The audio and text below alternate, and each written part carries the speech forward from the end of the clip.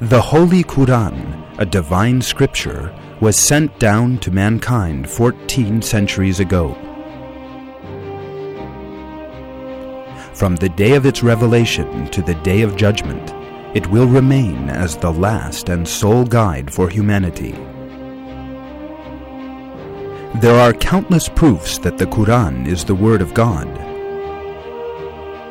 Such examples are its literary qualities that no human being can imitate, the fact that it is free of all inconsistency, and the way it foretells the future and contains certain hidden information. The Quran contains another miracle that proves it to be God's revelation. There are a remarkable number of scientific truths that are contained in it. In this book that was revealed over 14 centuries ago, there are innumerable examples of information which humanity has only been able to uncover using today's technology. People at that time were devoid of science. Conceptions of the nature and the universe were based on superstition and myth. For example, the Arabs supposed that the earth was flat and that mountains supported the sky above. Yet, all these superstitious beliefs were eradicated with the revelation of the Quran. The verse, "God is He who raised up the heavens without any support," invalidated the false beliefs of the Arabs regarding the sky. The Quran contains information on a great many subjects that nobody could have known at the time, from the creation of the universe to the making of man, from the structure of the atmosphere to the balances on Earth. Recent scientific discoveries have shown just how miraculous this information is.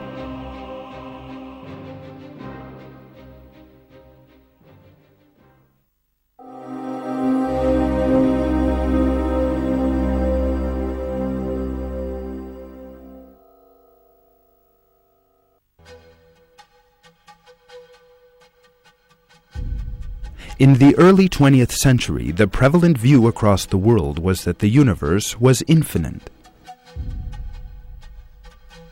According to this view, known as the static universe model, the universe had no end or beginning. This view dominated the scientific world for many years. This was the case until the evidence for a theory rocked this erroneous belief.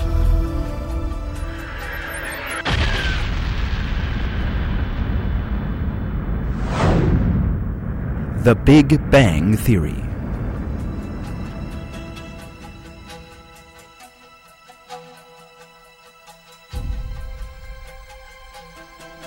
The evidence proved that an explosion emanated from a single point some 15 billion years ago from nothingness.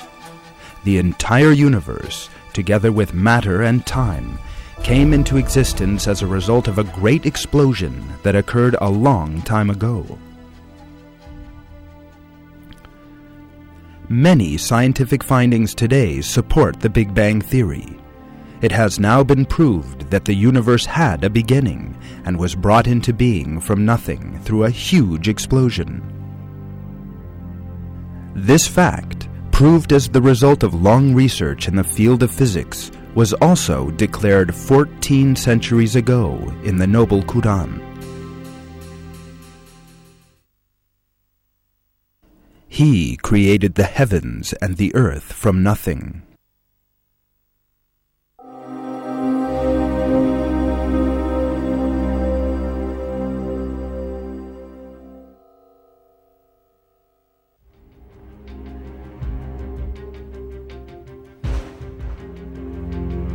Research carried out thanks to modern-day advanced technology, observation, and calculation have shed light on many secrets concerning the universe.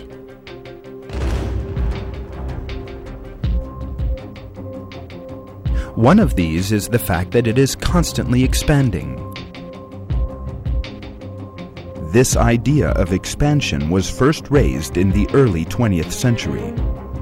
The Russian physicist Alexander Friedmann and the Belgian cosmologist Georges Lemaitre theoretically calculated that the universe is in constant motion and that it is expanding.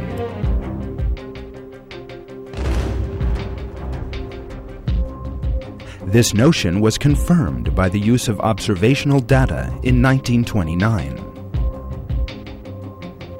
While observing the sky with a telescope, Edwin Hubble, the American astronomer, discovered a surprising fact. The stars and galaxies were constantly moving away from each other. This discovery is regarded as one of the greatest in the history of astronomy. A universe where everything constantly moves away from everything else implied a constantly expanding universe.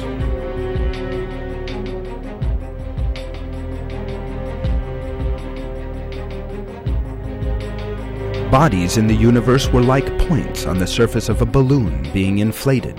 The more a balloon is inflated, the further away the points on its surface move from one another. Similarly, celestial bodies also move away from one another as the universe expands. There was no technology and no science of astronomy 14 centuries ago when the Quran was revealed. Nobody was then aware of this fact. Yet, it was clearly stated in Quranic verses that the universe was expanding.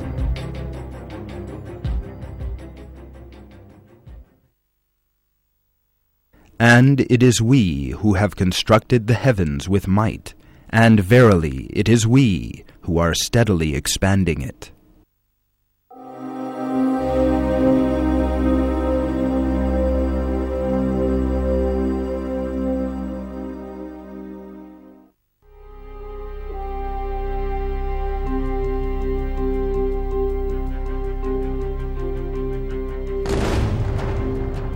The human body.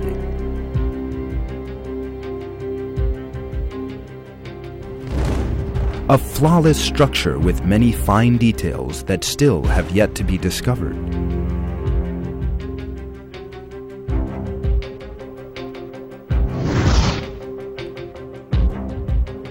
Scientists engaged in research using today's advanced technology obtained astonishing results concerning the human body. One of these dealt with the tissues in the body.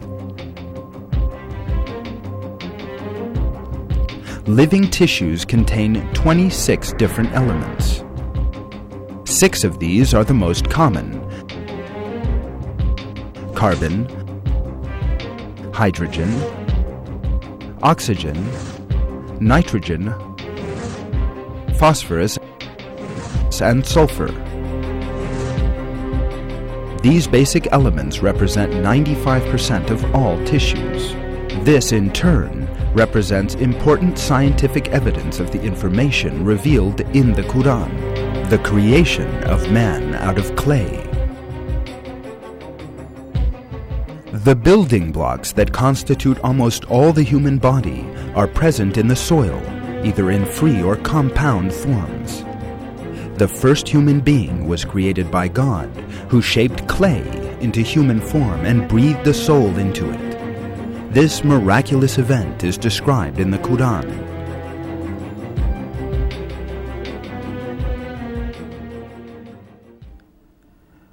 Your Lord said to the angels, I am going to create a human being out of clay. When I have formed him and breathed my spirit into him, fall down in prostration to him.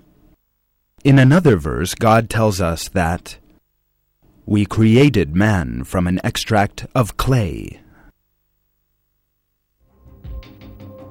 The Arabic word sulala, translated as extract in the verse, means representative example or essence. The information revealed in the Quran 1400 years ago confirms what modern science tells us: the fact that the same elements are employed in human creation as those found in the soil.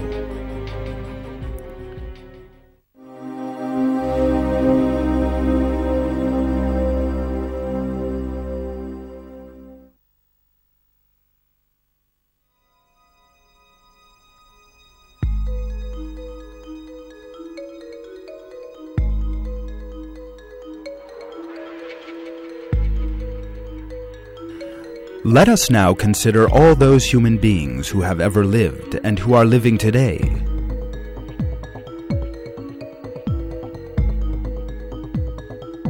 Every person has his or her own set of fingerprints.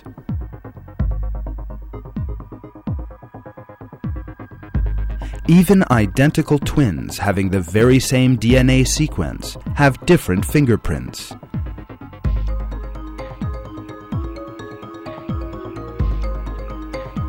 That is because there is a special formation in the fingerprints.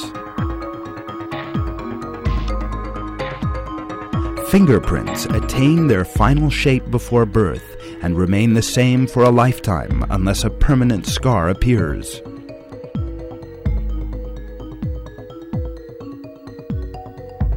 That is why fingerprints are accepted as a very important proof of identity, exclusive to their owner. Scientists discovered this important feature only in the later 19th century.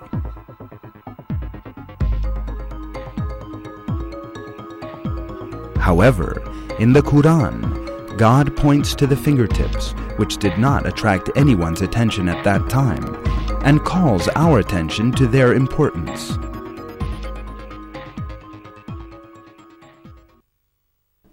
Does man imagine we will not reassemble his bones? Yes, we are able to put together in perfect order the very tips of his fingers.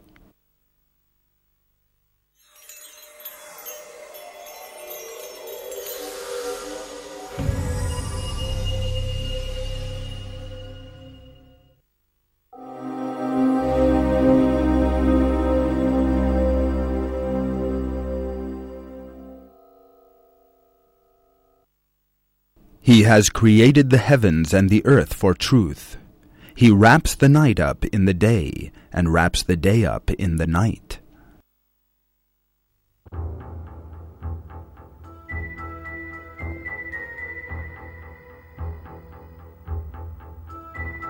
The Arabic word that is translated as to wrap in this verse is yukawir. In English, it translates as to make one thing lap over another, folded up as a garment that is laid away. The information given in the verse about the day and the night wrapping each other up includes accurate information about the shape of the world.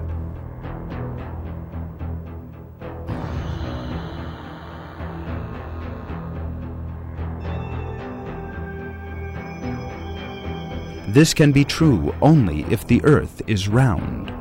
However, it was then thought that the world was a flat plane. Nobody knew that the earth was round. The revelation in the Quran at that time that the earth was round is one of the countless proofs that our holy book is the Word of God.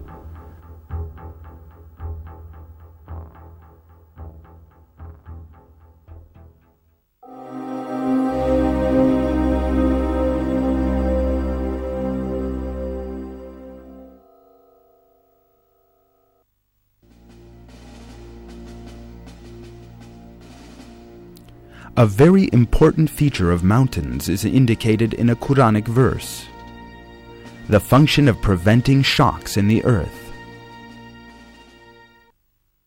We placed firmly embedded mountains on the earth so it would not move under them.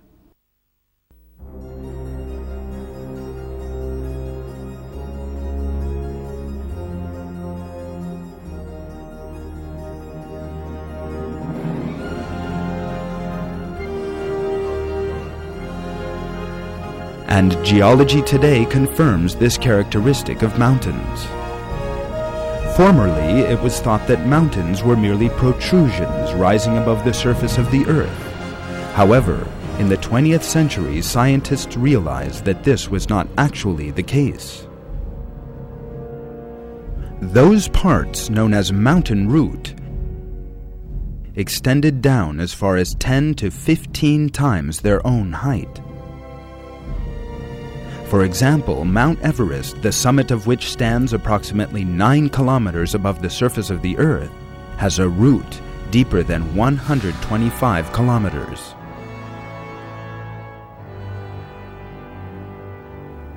Mountains emerge as a result of the movements and collisions of massive plates forming the Earth's crust. When two plates collide, the stronger one slides under the other. The one on the top bends and forms heights and mountains. The layer beneath proceeds under the ground and makes a deep extension downwards. These extensions are the mountain roots. Thanks to their roots, mountains fix the Earth's crust. Therefore, they prevent any sliding over the magma layer or amongst the layers themselves, and also prevent major earth tremors.